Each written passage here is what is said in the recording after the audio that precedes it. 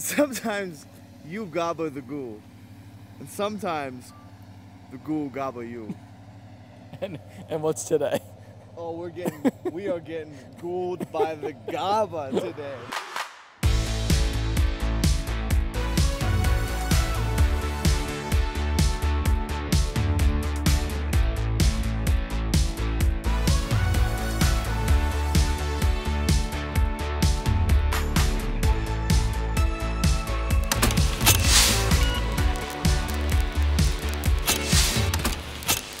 Hello everybody, and welcome back to the BuildWitt vlog.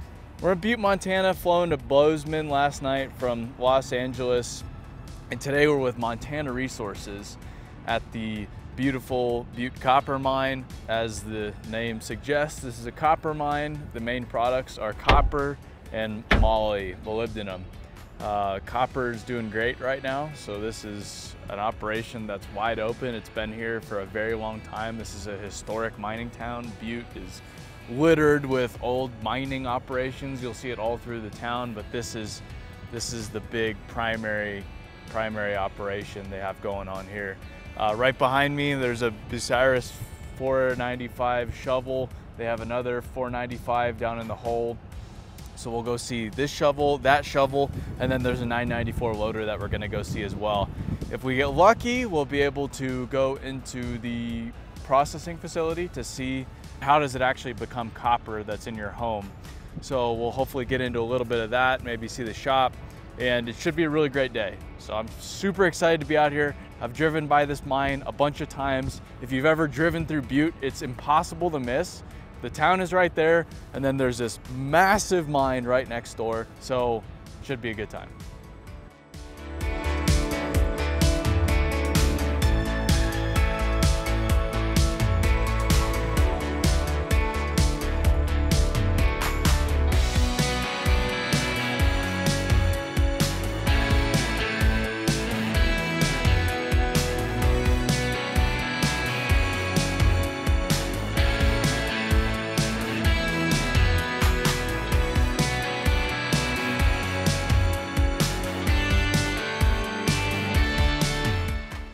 This is one of their main production rope shovels. They have 3 rope shovels.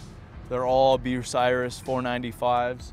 I believe the bucket's about a 40 cubic yard bucket, and they're loading Cat 793s that are about a 300 ton truck. Maybe a little bit over, maybe 310, 320, somewhere in there.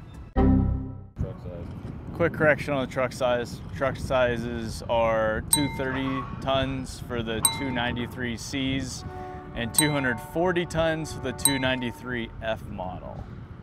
Not even close to 300, as I previously said. Up here, this brown material is waste. So they've been working on opening up this new part of the mine for a while now, and they're just about to ore. So this next lift right below us, they cut in about 40-foot lifts. This next cut, they'll likely be getting into ore grade material that they can haul to the plant. But all of this is being loaded into trucks and hauled off to the waste pile because there's no usable copper or anything in there. But you have to remove the overburden, the waste, to get down to that copper ore. They're just about there. So that is another 240 tons of waste headed to the waste pile. You can see the Bucyrus shovel, it's set up to load on both sides.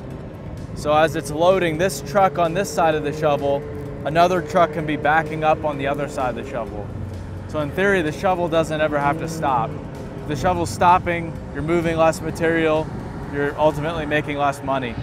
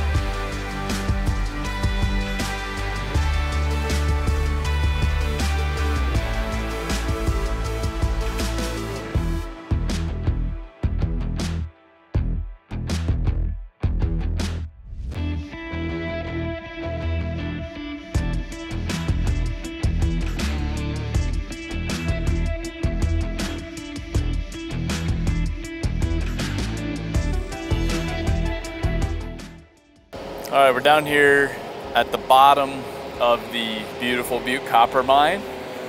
We have the Cat 7495 shovel right behind me, loading another 793. So this morning we were way up at the top where they're expanding the pit. Right now we're actually in the pit. And from where I'm standing, they still have about another 500 feet of depth to go. There's another 30 plus years of mine life on this mine. And just about everything we're standing on right now is the ore.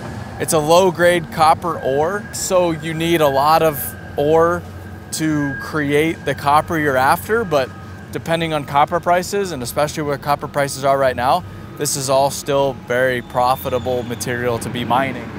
So everything that's getting thrown into these trucks right now with that shovel is going up to the crusher and is gonna be going through the plant. All of this gray material is that good, nice ore that'll eventually turn into copper that keeps your lights on every day.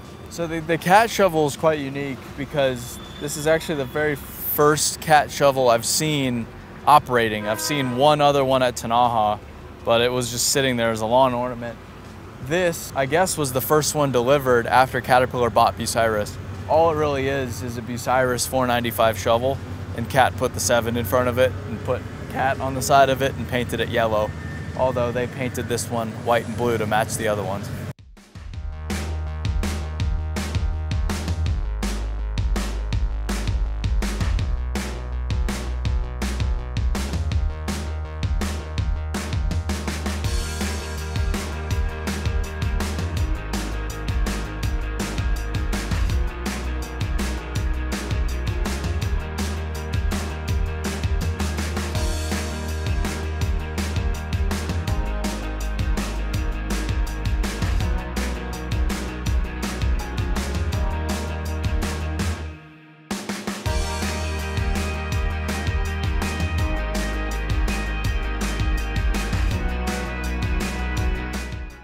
Let's talk about blasting for a second. We're not gonna see a blast today, unfortunately, they're not shooting, but you can't mine without blasting.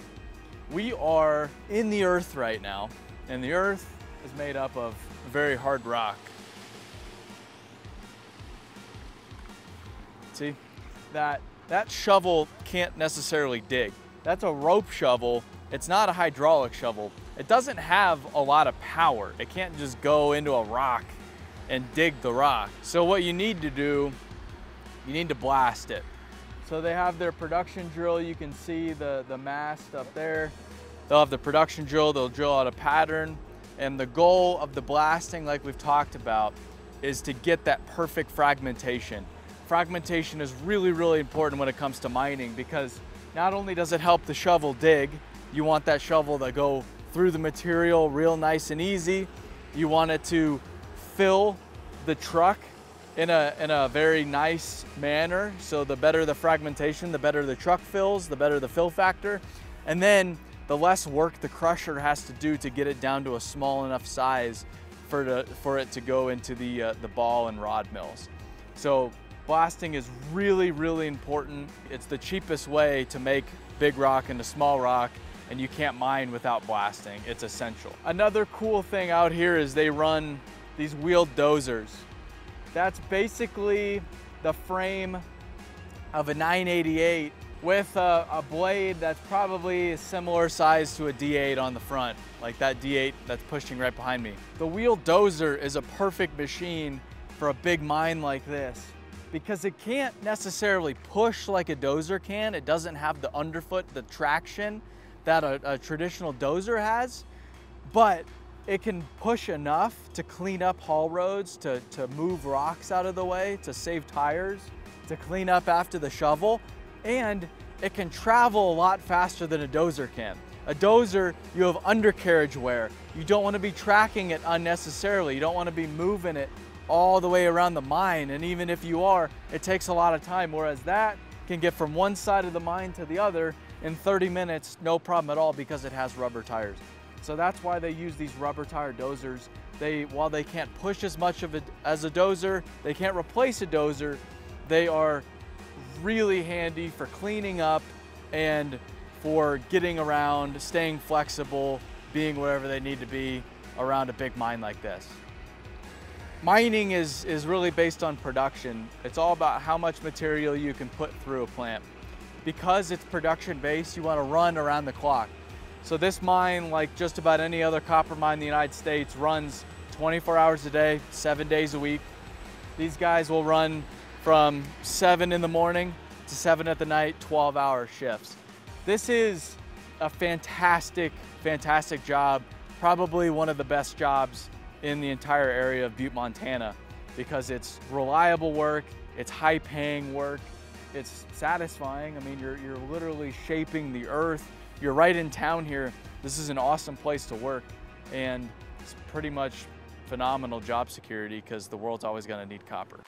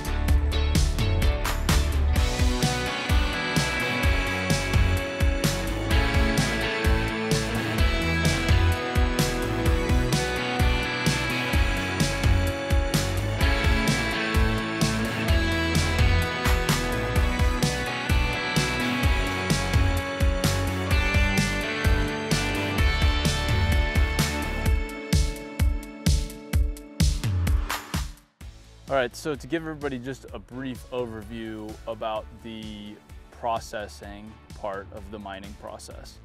So the ore, like we saw, gets mined, hauled out of the pit, and is brought to a crusher.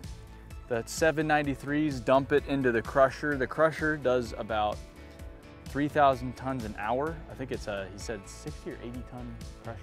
80 tons of cone crushing. The material comes off the crusher, goes into a secondary crusher to get it down to about 3/4 inch minus, and that goes into the plant. Once it goes into the plant, it's then combined with water and is thrown into ball and rod mills. The goal of the ball and rod mills, they spin around, and inside of the ball mill they have metal balls, inside of the rod mill they have metal rods. And the metal balls basically just pulverize the rock to a really fine powder. And once that's completed, it is pumped out into flotation tanks and combined with chemicals. The chemicals, what they do, they coagulate the metals. They bring the copper together, they bring the moly together, and that floats to the surface and is skimmed off. And then the copper and moly goes and is separated with one other process that's a chemical process, and then from there it's dried and you end up with molybdenum and copper concentrate, which then goes to smelters around the world, as I explained. The waste material, the water and that slurry, that rock that wasn't what they were after, which is a majority of the material that goes into the crusher, is then pumped up to the tailings pond. So there's a dam that they're built behind the mine. The water and tailings is pumped up behind that. The tailings settles out over this valley, over this area, and then the water is then recycled into the process once again.